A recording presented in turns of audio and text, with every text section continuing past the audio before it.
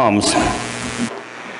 They've become a traditional Christian symbol, of course, for this Sunday, Palm Sunday. I find it really unique that they have become such a widely known symbol of a religious parade, especially in countries like Canada and the U.S., well, mostly Canada, where they don't grow.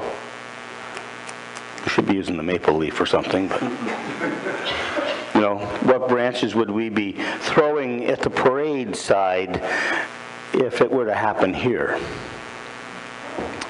Parades are wonderful. It was interesting seeing who joined in and who didn't, who stands in the crowd and who joins in the parade. Last week was St. Patrick's Day. It's always an occasion for a parade. Remember that? The largest St. Patrick's Day parade in the world, though, isn't held in Ireland. It's in New York City. Did you know that? Do you know where the smallest St. Patrick's Day parade is? It's in a little town in Alabama called Enterprise. Seriously.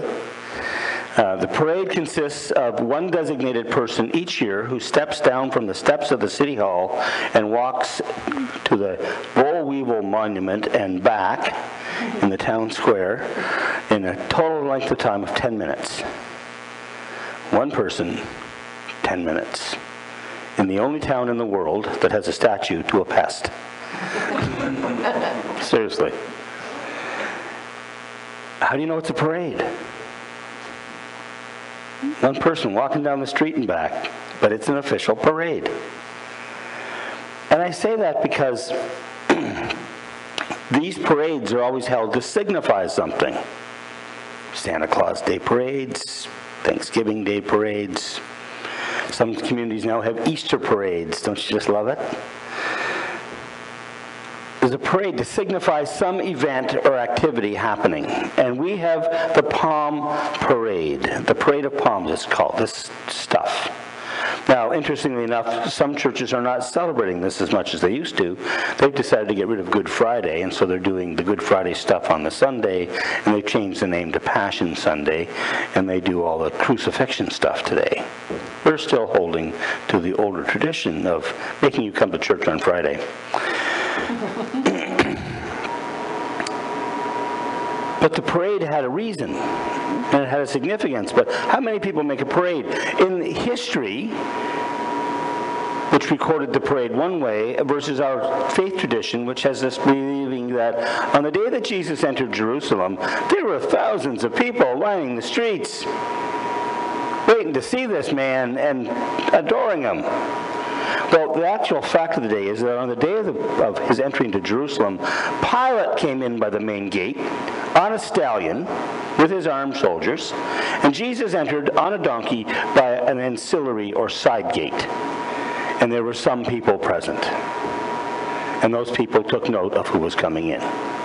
But it was more like Enterprise, Alabama, than it was like New York City. Who noticed? Who noticed? People that were looking noticed. The rest weren't looking. What were they looking for? Somebody to free them from the Romans. Someone to free from the Romans. Since they were looking for somebody who was as mighty as Pilate. And the belief in the Messiah was that that person was going to be that lordly king, and that he would come on a white stallion, not a gray donkey. Think of Shrek. No, sorry. Wrong image. Sorry, I couldn't. One of the worst parts of having my personality is I do that. I go down that road. One of my biggest wonders is who really did notice on the day that something had happened. That there was somebody of significance walking amongst them. That there was a change about to happen. But what was the change? They weren't going to get the king. The parade was never about a king. The parade was about saving. Saving from what? Saving from what? What do people look for? You thought I missed the song today, didn't you?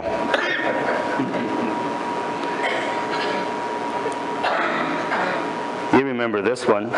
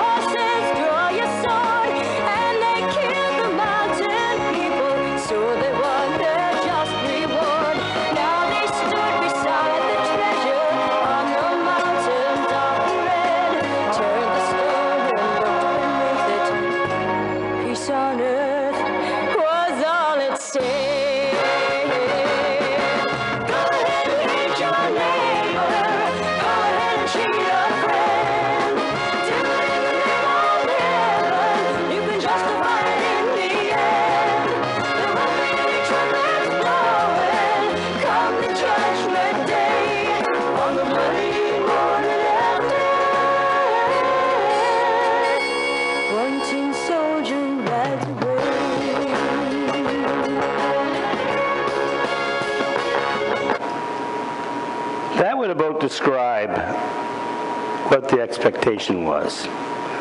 There was going to be the one who would lead them in the big battle to get the great prize, the prize being the riches and wealth of their kingdom. And what they got was the guy on the donkey that turned the stone over and said, all there is peace.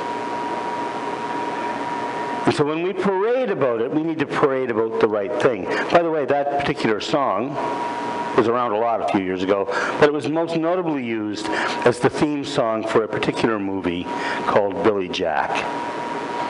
And you may have never heard of the movie, but it's about a guy who's a returned Green Beret from the Vietnamese War. This movie's like 30 years old now. Who takes on the injustices in a small town and the prejudices against the local Aboriginal people. And in the end, as he's being paraded off through the people, lining the roadways by the police to be taken to prison for having done the social unrest that he needed to do to change the plight of the people, that's the song that gets played. And that is kind of indicative, if you've ever watched the movie, he plays a character that is Christ-like. A lone man who gathers around him people who believe in his ideals of peace. A former soldier turned pacifist. And he holds up these ideals that you stand up for what you believe in. And you don't get taken down by the people's greed and avarice and the rest of the qualities of this world. And the parade that takes him out of the movie, out of the scene, is one person walking. One person walking. The parade that entered Jerusalem many years ago was not a parade of legions of soldiers. It was not a parade of thousands of people coming in to introduce a new social order. It was one man walking with his donkey, walking with a symbol, the donkey being, of course, the symbol of a servant. The symbolism of our parade is that these are used to sweep and clean floors. These are used in that country as the mats on which people sleep. These represent the qualities of everyday life. And the man whom they heralded was a man who came to bring in a sense of peace and justice for all. It was not a big parade, but it was one of the most significant parades in history because it lit a revolution. A revolution that hopefully has not ended. A revolution that infiltrates every heart on this planet and reminds us that what we are about is peace on earth. What we are about is hope and justice for all. What we are about is caring, sharing, living together beyond all sense of earthly treasure. May the Palm Sunday stay with you, now and forever. Amen.